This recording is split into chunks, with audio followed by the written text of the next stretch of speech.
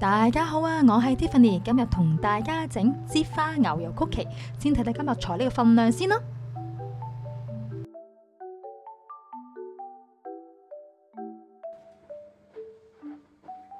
牛油要放置室溫至軟身。首先加入牛油、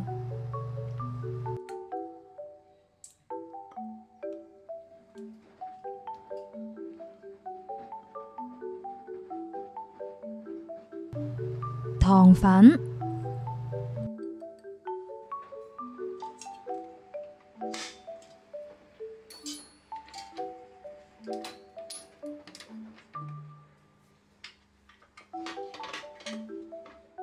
跟住就開機打到佢完全混合，然後加入鹽，跟住就開機繼續打到佢牛油發白就可以啦。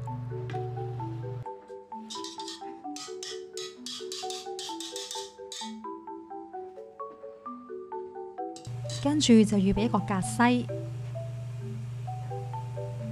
將麵粉倒入，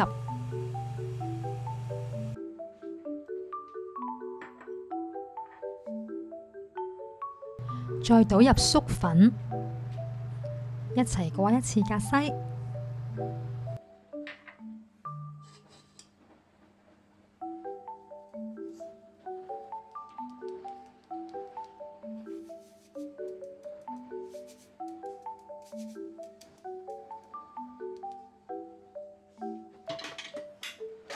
跟住再開機，打到佢完全混合。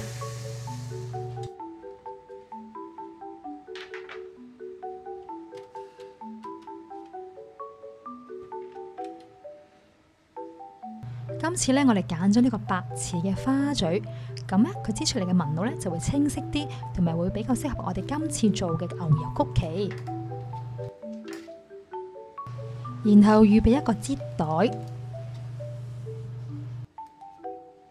用鉸剪將擠袋嘅前端剪走，再放入花嘴，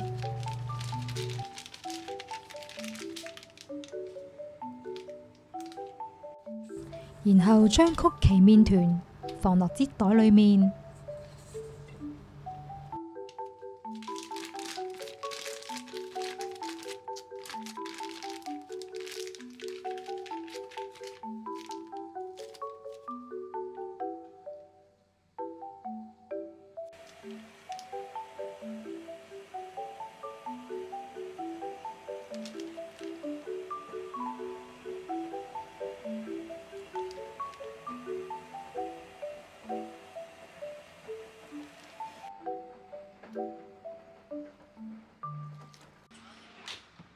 最後可以入焗爐啦。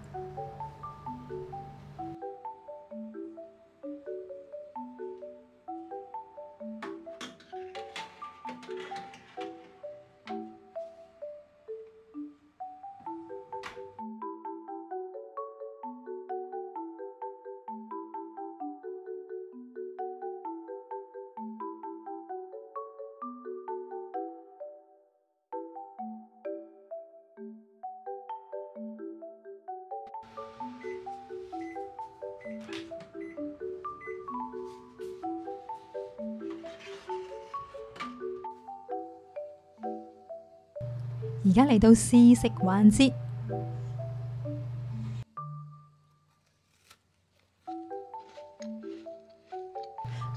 咬落去非常之鬆化，再滲出香濃嘅牛油味，味道正。今日同大家分享嘅唧花牛油曲奇就已經做好啦。如果大家中意我哋呢條片，就記得俾個 like 同埋訂閱我哋嘅 channel 啦。下次再同大家再見，拜拜。